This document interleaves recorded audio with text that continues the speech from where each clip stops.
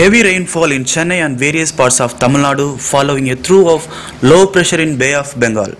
Chennai has become island and normal life is affected in the city, leading to stranded passengers and office goers. Schools and colleges remain closed after flooding in various parts of the city.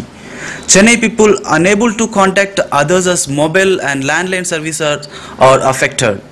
The flood water have gone into apartment blocks, shopping malls, markets, government offices and private establishments almost uniformly across the city barring some quarters.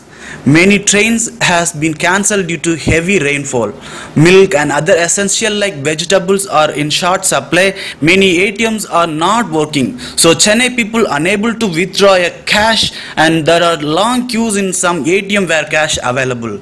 Diesel and petrol are in short supply and there are long queues of motorists at the few number of petrol pumps that supply them. Over 50,000 people have been rescued from flooded homes in various areas and lodged in relief centers opened by the Chennai Corporation.